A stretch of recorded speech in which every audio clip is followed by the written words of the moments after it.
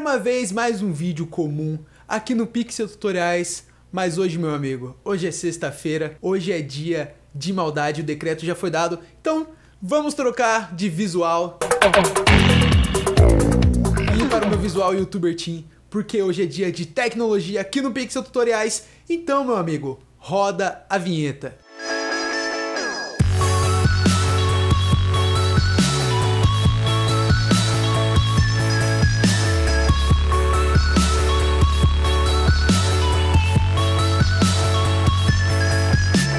Eu sei que até pastel de queijo tem mais carne do que eu, mas hoje é dia de, queimar umas calorias lá no forró da Dona Nádia. Beijo pra você, Dona Nádia, já que a gente chega lá pra dançar aquele forró. Mentira, eu não vou em forró, gente, mentira. Mas hoje é dia de maldade, sexta-feira é dia de tecnologia do canal. E fala, galerinha do YouTube, aqui quem fala é o Alan Carlos. Como sempre, esse aqui é o canal Pixel Tutoriais e você é muito bem-vindo, meu amigo. No vídeo de hoje eu vou falar pra vocês sobre uma tecnologia que é muito legal, tem muitas aplicações e eu tenho certeza que você já teve curiosidade de como funciona. Hoje eu vou falar sobre realidade virtual. A tecnologia de realidade virtual, ela é bem interessante e ela tá num hype bem bacana nos dias de hoje. Mas ela não é, por exemplo, como a tecnologia 3D, que era algo muito legal, porém não tinha muita utilidade. O VR não, meus amigos. Ele tem sim muitas utilidades, na verdade são inúmeras, tanto em fins de entretenimento, quanto a fins de pesquisas tecnológicas e inovação.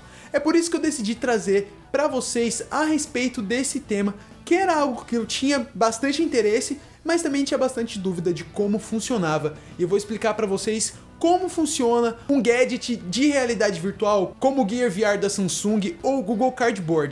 Eu tenho aqui em mãos um Google Cardboar, olha só que bonitinho. O cardboard que eu ganhei lá na minha viagem em São Francisco. Meus amigos, recentemente fui lá em São Francisco no lançamento da plataforma Hero. Se você me acompanha em minhas redes sociais ou acompanha o canal, provavelmente já sabe disso. Mas eu ganhei de presente esse Google Cardboar, que é um óculos bem simples de fazer. Inclusive o Manual do Mundo, do canal do Iberê, ele ensina como fazer um óculos desse. E ele é bem acessível, custa aí em torno de 15 dólares. Mas o intuito do vídeo de hoje é mostrar para vocês como esta belezinha aqui funciona. O que acontece quando você coloca o óculos na sua cara, mexe a cabeça para a esquerda ou mexe a cabeça para a direita e realmente tem essa imersão? Quais são os fatores que possibilitam isso acontecer e quais são as tecnologias envolvidas neste pequeno gadget? A tecnologia VR, ela funciona em dois pilares. Primeiro, você e também a tecnologia e os softwares que proporcionam essa imersão. E como você contribui para isso acontecer? Isso tem uma explicação científica e também a medicina explica isso, a neurologia principalmente. O nosso cérebro está acostumado a juntar a visão do olho direito com a visão do olho esquerdo e formar o que chamamos de imagem em 3 dimensões. Sim, existe uma diferença na forma como cada olho enxerga. Isso é fácil de notar, isso porque cada olho que você possui, ele tem uma separação e uma posição diferente, né? Um tá de um lado, outro do outro, a não ser que você tenha um olho, mas aí seria um tanto estranho. E quando nós enxergamos a imagem com os nossos dois olhos, o nosso cérebro vai juntar as duas e fazer a composição do que chamamos de 3D. Outra coisa importante também é o software ou o gadget, o aparelho, que vai girar esse ambiente em 360 graus. Existem hoje câmeras específicas para isso, inclusive tenho amigos que possuem, como Camilo Coutinho ou o Vertão do canal Fala Vertão, eles têm essa câmera, já tirei fotos em 360, realmente é bem divertido, a câmera é pequenininha e é bem legal. Mas geralmente o software em 3D, ele vai ser responsável a gerar toda a ambientação, se for uma animação, por exemplo. Então é ele que vai adicionar texturas, profundidade de campo, sombras e todos os elementos que você vai enxergar. Isso, meu amigo, pode ser simples falando assim, mas dá um trabalho colossal. Realmente é muito difícil trabalhar com 3D. Eu manjo bem pouquinho, mas o pouco que eu sei já é tipo, uau, eu já considero bem complexo, mas fazer uma ambientação mesmo de textura, de renderizar tudo, é bem complicado. Quem trabalha com 3D com certeza vai confirmar para mim nos comentários, então é bem difícil e o trabalho tem que ser realmente muito bem feito para gerar toda essa experiência. Mas se for no caso de uma câmera, por exemplo, fica ainda mais fácil porque você tem apenas a filmagem, então não tem que fazer nenhuma textura, nenhuma sombra, basta apenas pegar a sua câmera específica para isso e apertar para gravar.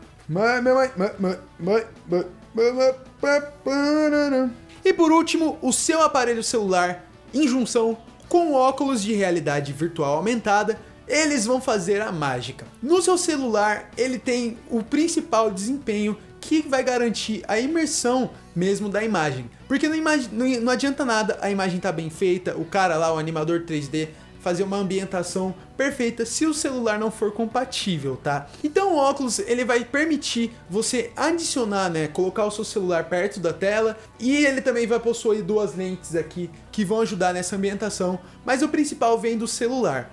Pois, primeiro ponto, o desempenho do seu celular importa sim, porque só vai ser legal, você só vai se sentir imerso dentro da realidade virtual aumentada se assim que você se mexer, por exemplo, o celular conseguir acompanhar, se a capacidade gráfica for suportada pelo seu celular, se a ambientação sonora for legal. Então o celular, ele tem um papel fundamental se você utilizar, por exemplo, um Google Cardboar ou um Gear VR, porque é ele que vai permitir que você possa ficar imerso neste ambiente. Então, por exemplo, imagina que você mexe a cabeça e o celular tem um delay para te acompanhar. Pronto, acabou, né? Já estragou toda a experiência, você já vai ver que aquilo é fake.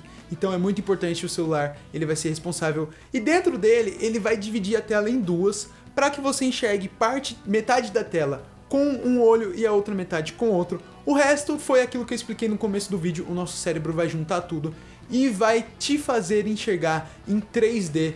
E assim você já vai estar imerso no ambiente de realidade virtual aumentada. Então foi isso, pessoal, muito obrigado, e deixa aqui embaixo alguma informação extra que você sabe sobre tecnologia em 360, se você tem alguma dúvida para saber como funciona, como é enxergar, né, como é colocar o óculos, o que você enxerga, se você nunca viu ou teve a oportunidade de experimentar um óculos desse, então posso comentar com vocês aqui embaixo, então fique à vontade, não se esqueça de avaliar esse vídeo. Toda sexta-feira aqui no Pixel Tutoriais tem o TECPIXEL, eu espero que você tenha gostado. Bom final de semana, espero que você curta, tenha um ótimo final de semana e nos vemos segunda-feira aqui no Pixel Tutoriais. Muito obrigado e até o próximo vídeo. Falou!